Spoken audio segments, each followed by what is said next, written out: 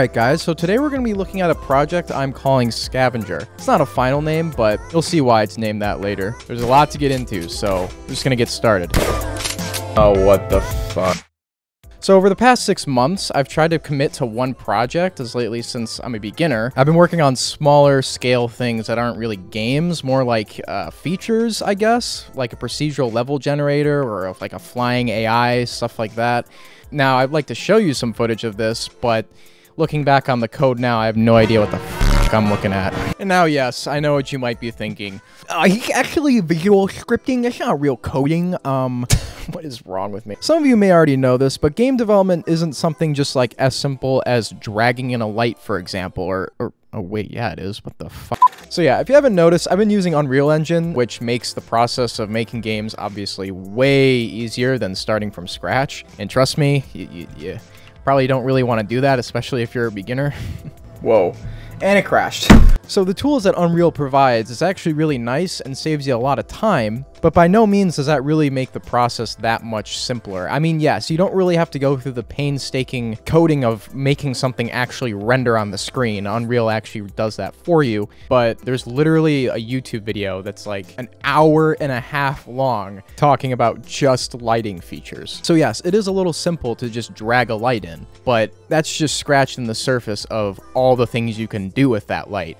And obviously, to clarify, yes, I'm still going to be learning C++ later on, as you could obviously do more with it, and it is proven that blueprints are a little bit less efficient than C++, but for now, it should be alright. There's bigger fish to fry. I don't think this bubble can get much bigger. Nonsense! No! Now, I know there's probably a bigger burning question on all your minds right now. What is this f***ing game we talking about here? Well, I'm glad you hypothetically asked, and if you didn't ask, I'm asking it for you, okay? You don't really have a choice. So I'm like a huge fan of co-op games. Co-op shooters, to be more precise, and like a really big fan.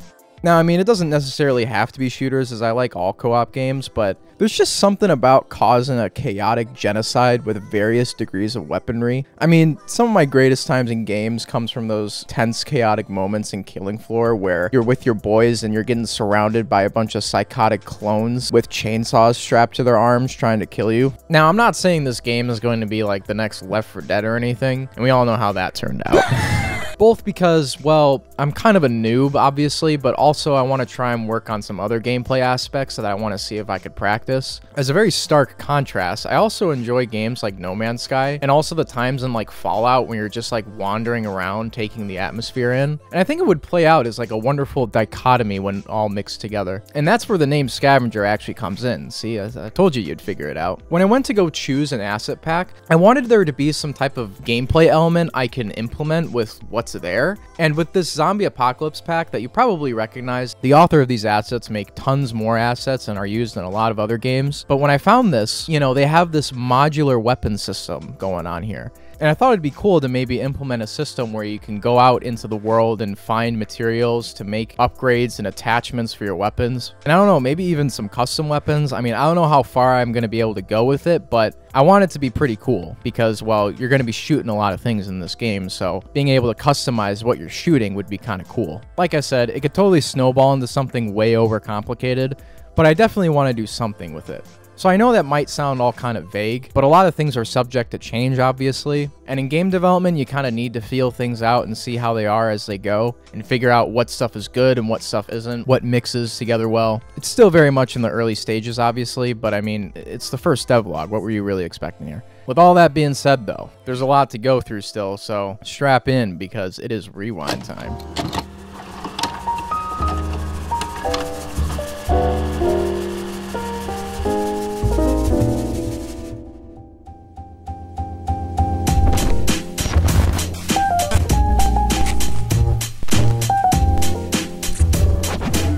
So the guns in this version are definitely just proof of concept prototypes, both to get a hand in animating and just programming weapons in general. You can actually see here that I originally had a Glock in the game, contrary to what I had later, as eventually I had to scrap it because of incompatibilities with how I was doing weapons later on. As far as the weapons actually go for this build, it was very simple. I wanted to try to do one type of every gun, besides a sniper because I didn't really have time to do that. So there was a pistol, an SMG, a shotgun, an assault rifle, and a rocket launcher. Every gun had its own set of unique animations, which took up the bulk of the time creating the weapons.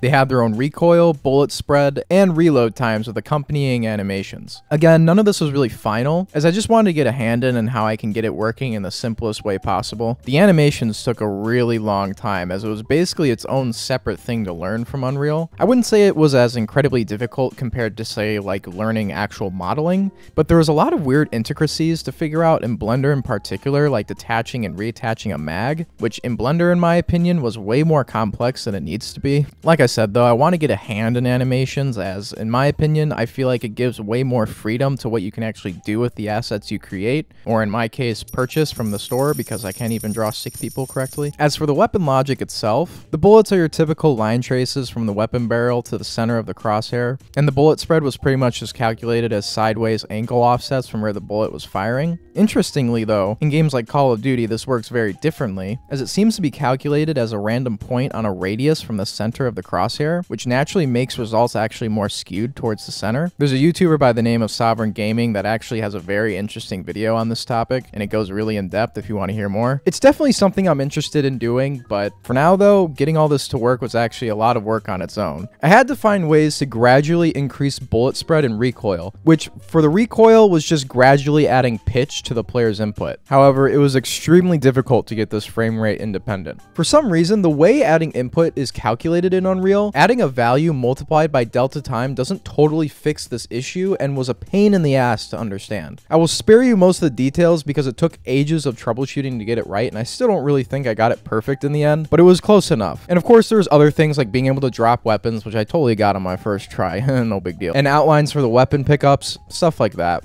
I also wanted to add in effects for like the muzzle flash, bullet tracers, and decals when a bullet impacts with a surface. So this is my first time touching the effects system in Unreal, which for those who don't know is called Niagara, and there seems to be a ton you could do with this. I mean, you could probably spend months figuring out what all this shit does, and I know you can make some pretty complex effects with it. So the muzzle flash at first I tried to make from scratch, which with my programming brain didn't really go well. What the fuck?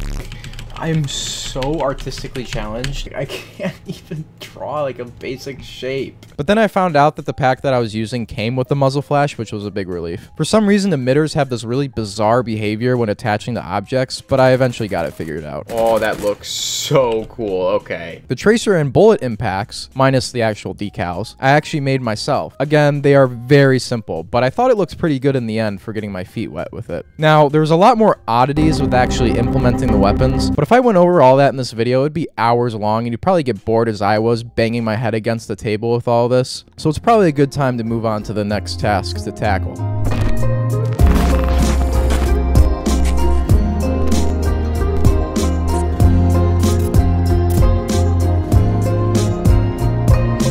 So this wouldn't be much of a horde shooter without some Zeds, right? Please don't sue me, Tripwire. I'm not actually calling them Zeds. It's just a meme, all right? And yes, once again, Cinti came to the rescue with this pack of special zombies that should be easy to whip up some unique enemies with. So the goal for this build, again, was very simple. I just wanted to get the normal base zombie down, of course, and try one special zombie that was able to shoot projectiles and res other zombies that you don't get headshots on. Unfortunately, I lost a lot of the footage of the AI work I was doing, but to be honest, it wasn't really that interesting anyway. The basis of the AI for the normal zombies were just some control points around the player that they would pick based off of what other zombies were picking, and then just hit.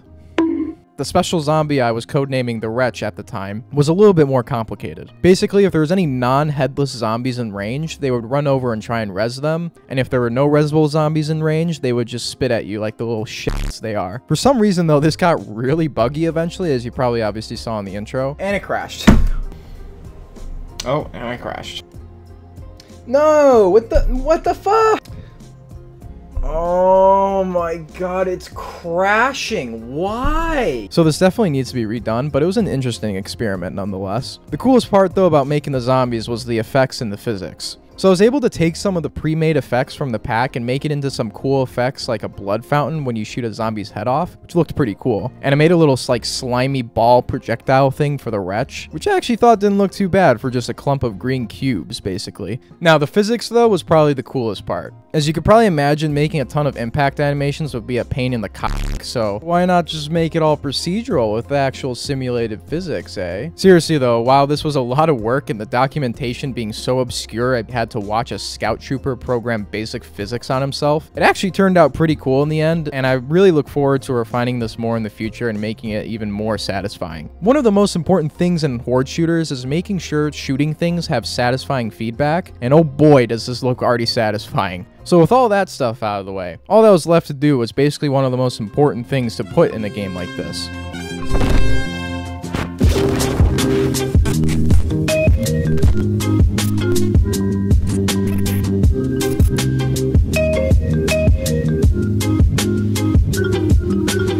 When it comes to games, as I already mentioned, having a multiplayer component is something that's really important to me. So getting this down was a huge priority for me, especially going forward, even if it proves to be a little bit more difficult than making single-player games. I think that should fix it. Oh, what the fuck? Because the payoff is way worth it. So you might be wondering, how do you achieve this wizardry of being able to play with someone across the world from the comfort of your own little dungeon, eh? Well, I'm here to somewhat answer that question in hopefully simple enough terms that a monkey can understand. So basically, there's one player hosting the game for everyone else that typically we call the server. This person controls everything about the game. What map is currently loaded in, the state of the entities on that map.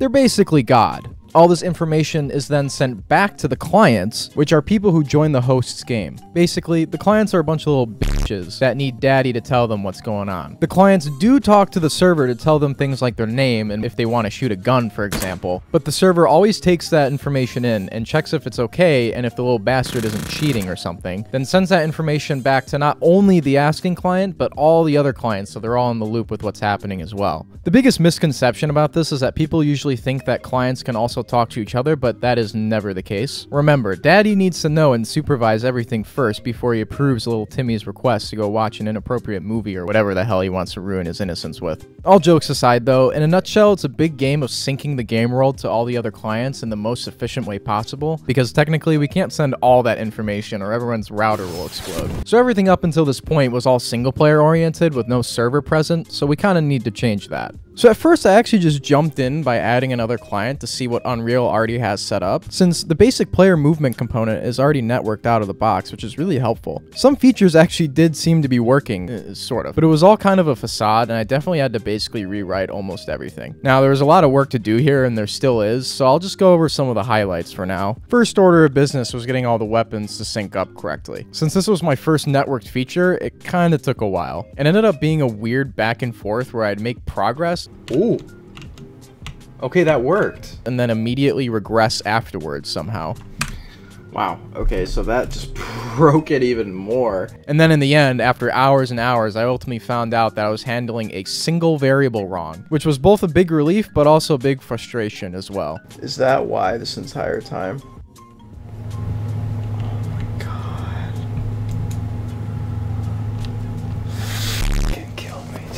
Oh no. So the next obvious thing on the list at this point was the AI, which also had its own slew of problems. Obviously, a lot of things weren't syncing up at first, but it actually wasn't as hard as the weapons, probably because I was getting more comfortable with replication at this point. But one big point of contention was the physics. As you know at this point, there's an enemy in the game that can res other dead bodies, and well, in Unreal, technically the physics don't replicate one-to-one, and I mean, it makes sense because again, router go boom. So after some weirdness, what the fuck? I set up a temporary system that teleports the body if the corpse location on the client is way far off where it is on the host. It's definitely a scuffed system right now and can kind of result in a bunch of teleporting bodies in the worst case scenario, but the way it's configured right now seems to be clean enough. Now, there's definitely a lot of other bugs and weirdness implementing multiplayer, but again, just like with the weapons, it would take way too long to go over all of that right now, and I really want to show how the playtest went. So after all this was said and done, I threw together a little main menu to make connecting to games easier and some graphic settings. Packaged it all up with a little bow in the package manager and then sent it off to the boys.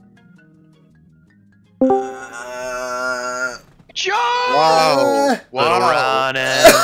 Does anyone want to do a network test? A network test? Mm-hmm. What is that? For what? What do you mean by that? For my game. Oh, shit. Oh! So at first I just tried port forwarding the default Unreal port, which didn't really seem to work, but I just decided to try it anyway. Oh, please work. Not work. So of course that didn't work. So we tried using zero tier, which if you don't know what zero tier is, it's basically Hamachi, but not stupid. And of course that still didn't work. Oh? Oh, it should like it should join right away. I don't know what's wrong with it. So I went scouring through the internet trying to find solutions until I found out that what seemed to be the problem was Unreal's built-in lobby system or something like that. And obviously I'm pretty sure this is used for like Steam multiplayer and stuff later, but since we're not using that right now, I just disabled it and it ended up working. Jim, I'll play a Siege. Yo, it's working! We're here, we are. So yeah, overall the playtest actually went pretty well. It was kind of cool to see someone else running around other than myself in the game. And actually, I mean, I knew about the rocket jumping, but it was cool to see people figure out that you could rocket jump in the game and just being obsessed with that rocket jumping around. I mean, it was pretty fun. The only bug that I ran into is that if you died while looking in the menu screen, it would bug out and you wouldn't be able to click off of it, which kind of was annoying. There's also a bug where if someone shot a gun really far away, it would still sound like you're right next to them. Oh wait, whenever you shoot the AK again. Okay, hold on, I gotta reload. Oh yeah, okay. Seems like I didn't really put the right attenuation on the gun sound, so that needs to be fixed obviously, but other than that, it was pretty nice. So overall, I'd mark it as a success.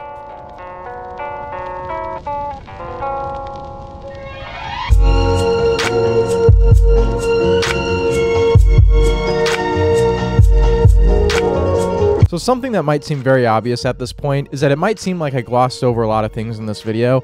And well, you'd be right. There was a physics setup to make it so that enemies weren't just flopping around all over the place. There was a custom material that I had to use so guns won't clip through walls. And I didn't really talk about the UI, among other things. It's not that I didn't want to talk about these things or anything, and I'll definitely be talking more about this type of stuff in future devlogs. But as you could tell, this video is already pretty long as it is. And to be honest, most of the stuff is probably going to be redone. Not long after this build was finished, Unreal 5 has come out. And while yes, I could technically just take this project and push it over to Unreal 5 pretty seamlessly, I want to try and see if I can build it from the ground up again on a more solid foundation now, especially since I have more context about things like multiplayer and proper game structure in general. I will definitely still be copying and pasting stuff from the Unreal project, and the transfer will probably look mostly the same, but under the hood it should hopefully be more organized and suited for more expansion. And it really shouldn't take that long this time around either, as this time I'll be able to copy a lot of stuff over, and I'll just know what I'm doing more in general. And yes, I am shooting to try and add at least some new content for the next devlog, so stay tuned for that. Speaking of which, I do have a Twitch channel if you want to go check that out. It's not like I have a schedule or anything right now, but go chuck it a follow. I'll be watching. And if you're interested, let me know in the comments if you'd like to see my development antics live. Also, I know you've been eyeing that subscribe button as well. I know you want to do some dirty things to it. I mean, hey man, I won't judge. Seriously though, this definitely has been a lot of fun. And if you're somebody thinking of giving game development a try, or you're just a gamer in general, I would not hesitate giving it a shot. It's definitely not going to be the most straightforward thing in the world, but with a little elbow grease and perseverance, you'll be surprised with how much you can accomplish, even if you're just starting out. Anyways, that's enough for me now. I'll hopefully see you guys again soon.